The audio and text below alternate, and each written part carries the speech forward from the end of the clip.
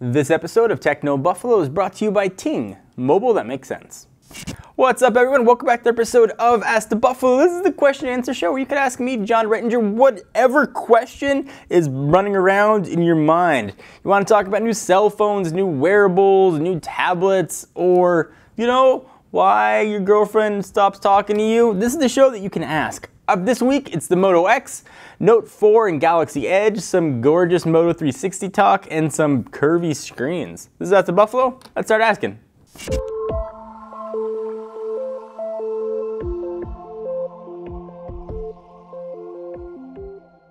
The first question comes from Billy St. John, who asks, at John4Lakers, what do you think of the new Moto X? Hashtag Ask the Buffalo. I love the original Moto X, and I am beyond excited about the new one. So first, they upped the specs and upped the screen. It's now not a lower spec phone, really. It's got a 5.2-inch 1080p display. It's got the Snapdragon 801. One of my favorite things, though, is custom voice prompts. So instead of just saying, okay, Google, you can just be like, sup, bro? How many species of mountain goat are there? And it'll tell you. Or, sup, home slice?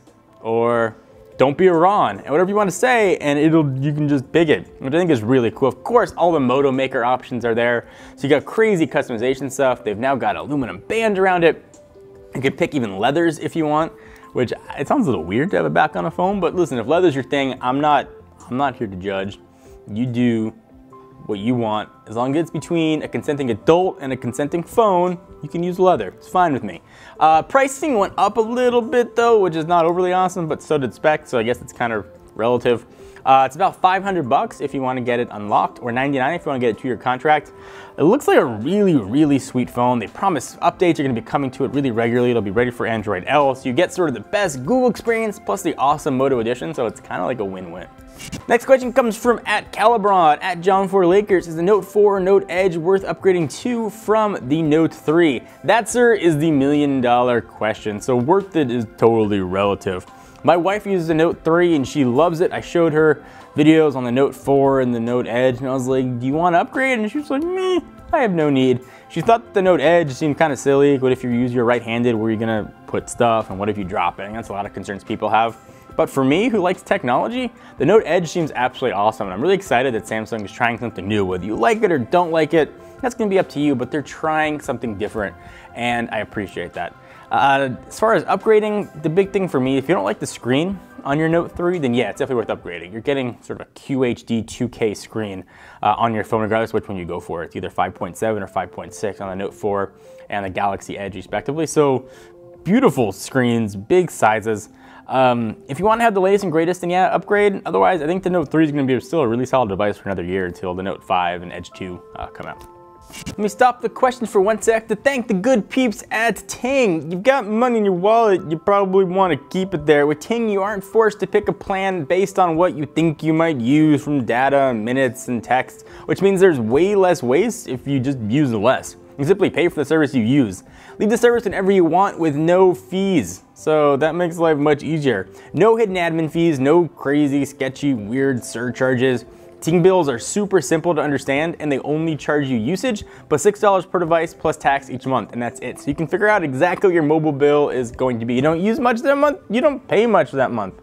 The mobile phone experience in general includes a lot of confusion and powerlessnesses, and plans tend to be littered with crazy hidden fees, steep penalties, arbitrary rules, unnecessary premiums, and phone companies tend to kind of be unapproachable and inflexible. If you ever tried to call your carrier, you know exactly what I'm talking about.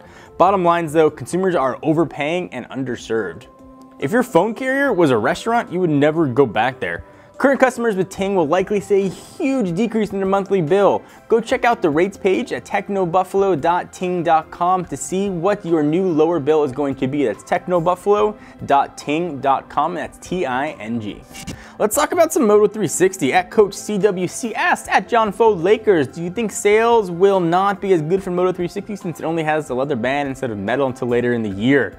I don't think that's going to affect those sales at all. That watch is absolutely gorgeous, and it's $249. It's got removable bands too, so you can go buy a leather, metal band rather, put it right on and be good to go. I don't think waiting for it is gonna make much sense at all. If it was like $350, then yeah, maybe make a difference, but $249 is really cheap.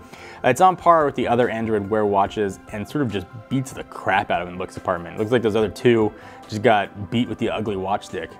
Next question comes from Nick Keeks, who asks, at John4Lakers, what do you think of this new curved screen trend? Do you find them to be useful, or do you think they're kind of gimmicky? Yeah, that's a good question. I mean, they're probably a little bit gimmicky, but they're also probably a little bit useful. They are definitely still sort of in the infancy of what they're going to be. But again, I really like that Samsung's trying something new. At some point with every new sort of paradigm shift in technology, there has to be sort of a first device that tries it and sort of puts it out first. It may not be the best implementation, and it happens.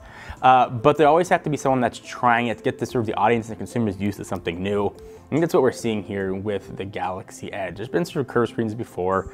I know we've got things like the G Flex, and the Galaxy Nexus had a little bit of a curve to it, but it's something brand new as far as how you use the device. That's sort of a whole separate screen on the side. We'll see how consumers are going to respond to it. I think one of the things you're going to want to see in person before you use it. Kind of weird that you can't really have controls on the side. Again, what if you drop it and it lands on the right-hand side? A lot of concerns there. But I think it's the future. I think curved screens, at least wraparound screens, are really going to be something that's going to come very, very, very fast. I think we're going to see sort of wraparound screens for advertisements on power poles and such. And that's going to be happening much sooner than we expect.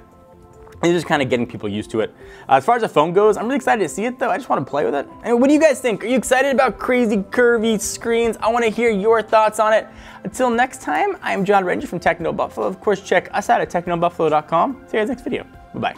Thank you for watching. I hope you enjoyed. We love making tech videos here, and if you like watching them, be sure to hit the giant subscribe button so you know exactly what's happening in the world of technology.